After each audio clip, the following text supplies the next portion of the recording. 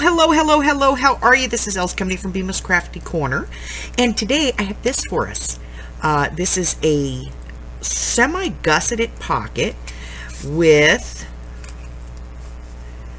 an accordion journaling card. Yes. And it just fits right in there. And then you can glue this into a journal.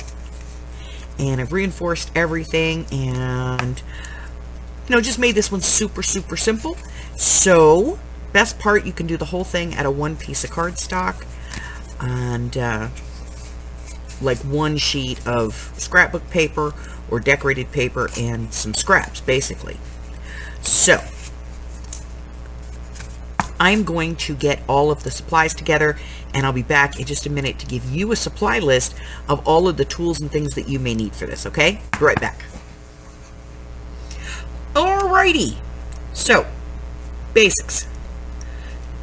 You're going to need a trimmer, some scissors, scoring tools, scoreboard, bone folder. Corner rounder is optional. Let's see, what's the next thing we're going to need? Adhesive, preferably glue, but you could use tape, to put the mats and stuff down. And an envelope punch board. If you don't have an envelope punch board, don't worry about it.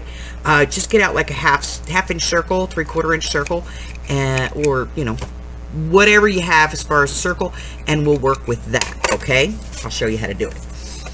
You're going to need one piece of 12 by 12 cardstock and one sheet of decorated paper. Okay, so the first thing we're going to do is we're going to cut down some pieces. I'm going to be back to give you some measurements. Let me get everything kind of moved out of the way so I can work here, and I will be back to give you measurements for all the pieces you're going to need, okay? Be right back. Okay, so we are going to need 2 pieces of cardstock. The first one is going to be 5 by 10, and then the second one is going to be 6 by 10.5, okay? So let's start with the bigger of the 2 pieces, and that's going to be this piece. All right, so this one's pretty easy to do. I'm going to score this one at 3.5 and 7. That's it. 3.5 and 7. Okay. And we'll put it to the side.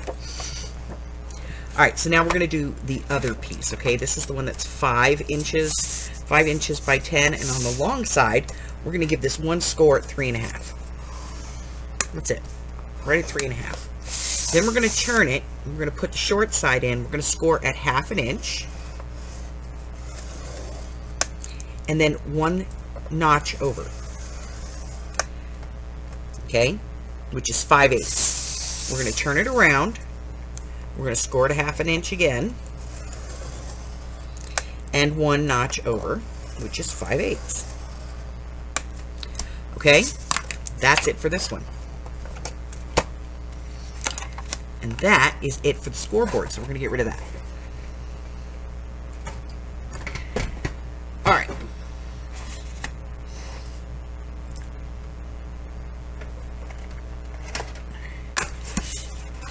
Let's deal with this one first. This is the one that we have the 2 scores, 3.5 and 7. All we're going to do is kind of accordion fold this. We're going to fold one back. We're going to line up our edges. Burnish that. And then we're going to fold the other one forward. Okay? Again, we're going to line up our edge. We'll burnish that one. So you should have a piece that's folded like that. Okay? Little Z. That's what we want. Okay? Now, if you want to round on this one, you're going to round your corners here. You're going to have some folded corners and some open corners. So just go ahead and round all of those.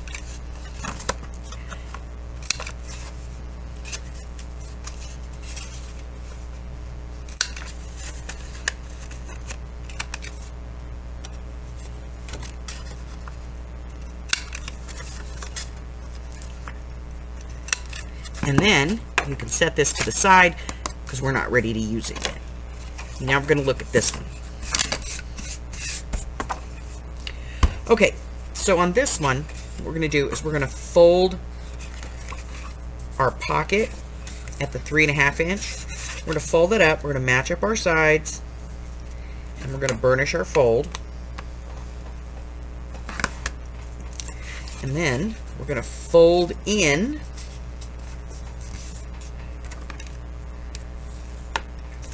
on these two score lines. I'm going to fold in on the inside one, okay? So you have two score lines. See if we can get this to focus. We have one here and one here. So for now, we're just going to fold on that inside one, okay?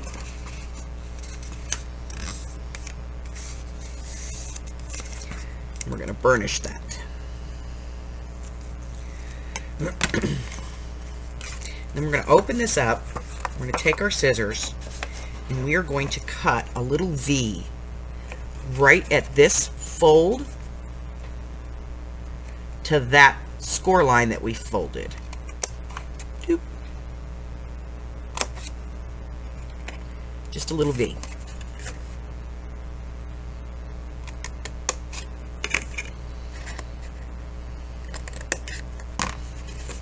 Okay, so you should have a piece that looks like this. Two little V's, single folds. Okay? Now, we're going to take these on the long side, and we're just going to glue these down.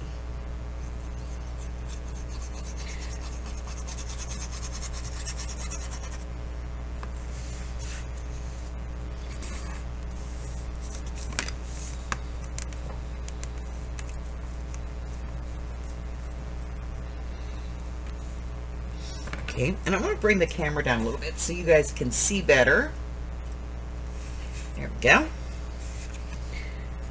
So we're going to glue here.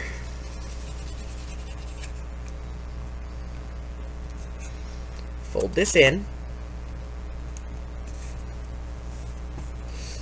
And I'm just using my bone folder to kind of press that glue down and smoosh it around. Okay. And then you should have a piece that looks like this. Turn it over, and this is what you should have. Round at the top corners, if you are rounding your corners. Okay, now we're going to take the one that's on the bottom, and we're going to fold it the opposite direction now. Okay, so we're folding it in, and then we're going to fold that second one. If you're having problems folding the second fold, put your ruler up against it. Okay? Fold. Fold. Okay?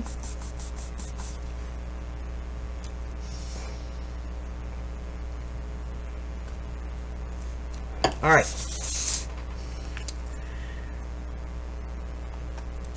So we're going to stop at this point.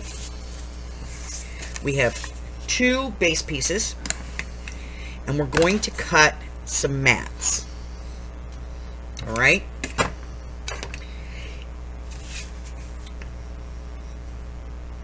I have them.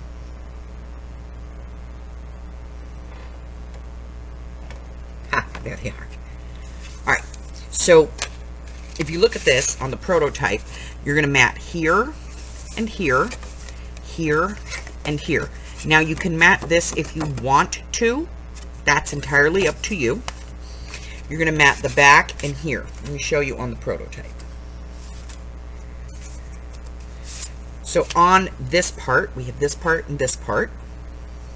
And then on this, you can see where I've mounted mats to the outsides, front and back. Okay.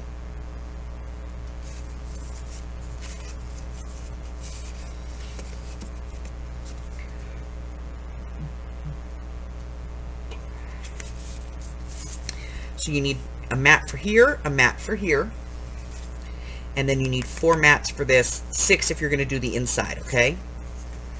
So let me give it to you.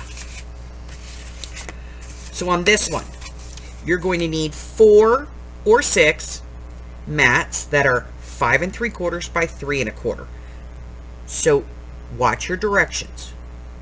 Okay, if you have paper that is extremely directional, make sure you got to go in the right direction, okay? You don't want flowers going sideways or, you know, okay? And then on this part, you're going to want one piece that is 6 1/4, 3 1/2.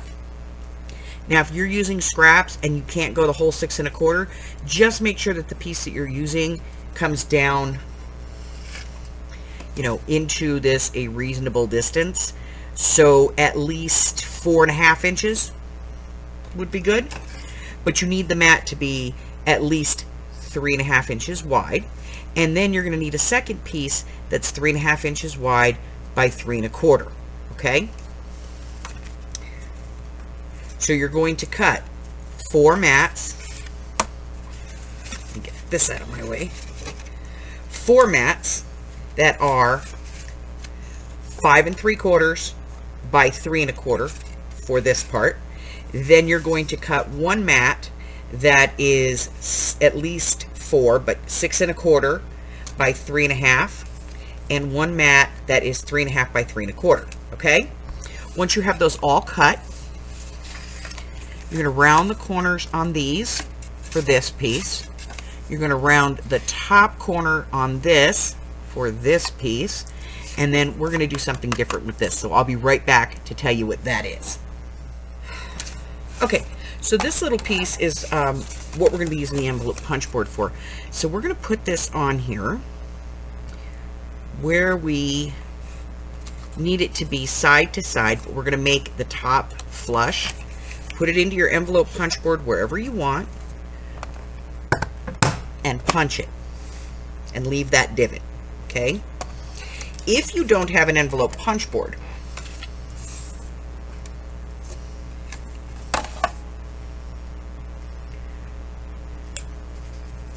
you can accomplish the same thing with a small circle.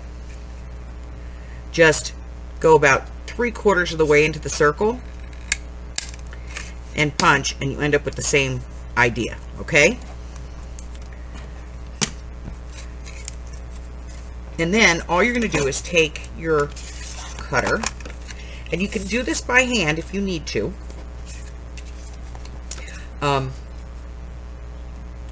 Or you can do this on, you know, your cutter. If you have this type of a cutter, it works really well. You're going to put this in so that the blade rides right there. And then you're just going to cut until you feel no resistance.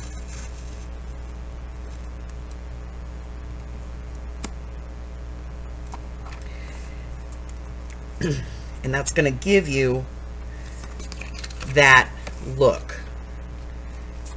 Okay, that file folder look. Alright, so now I'm going to round this corner real quick, and I'm going to go and ink all of these. Okay, all my mats, I'm going to ink them all. And as soon as we're done inking, start the video back up, and we will do the final assembly on this, okay? Be right back. Fantastic job! So, now we're going to start the assembly, and so we're going to work on the base piece first. Okay, so that is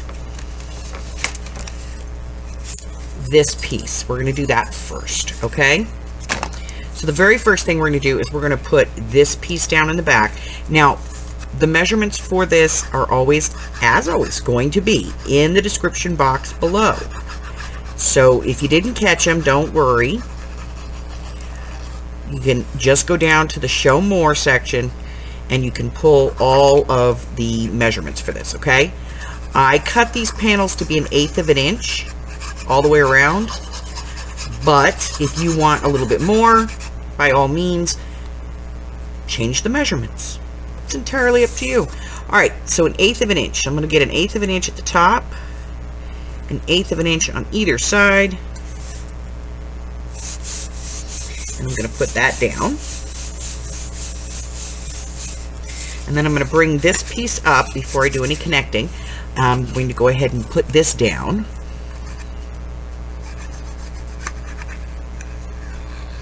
You would think after all this time I would learn to fill up the glue bottle before I started a project. Nope, never did. Okay. And this goes right on here. Again, 1/8 of an inch all the way around. There we go. Now, you're going to put glue out here to the score line. So we're going to leave that thin strip. And we're going to glue this so that that edge right there, you can see it's like 1/8 of an inch goes up against here.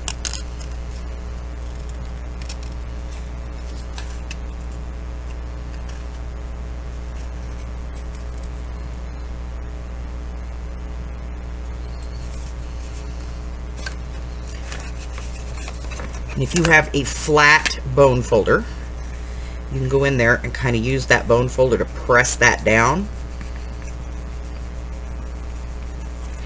And then we're going to do the other side exactly the same. We're just going to put our glue on.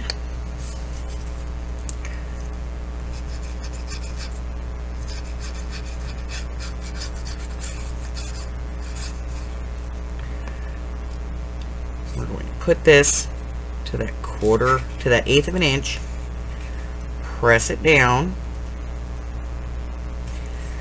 and then we're going to use our bone folder to flatten it out.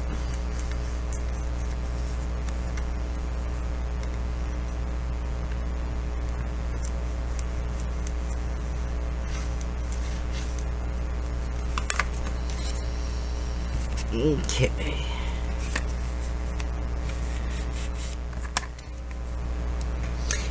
While the other piece dries, we can go ahead and get this started. So all you're going to do here is just kind of figure out, you know, which one you want to go where. This one I cut, so they all have this little detail on them, so it doesn't really matter. You can put these down with tape if you want. There's no stress on these.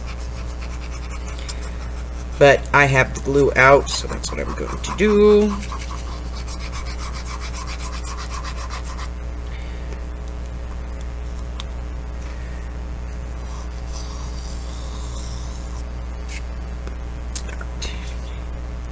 And again, I allowed for 1/8 of an inch all the way around.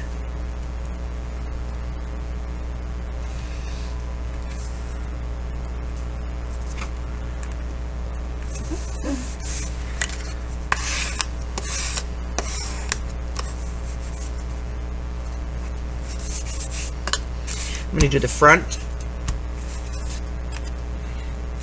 and the back here.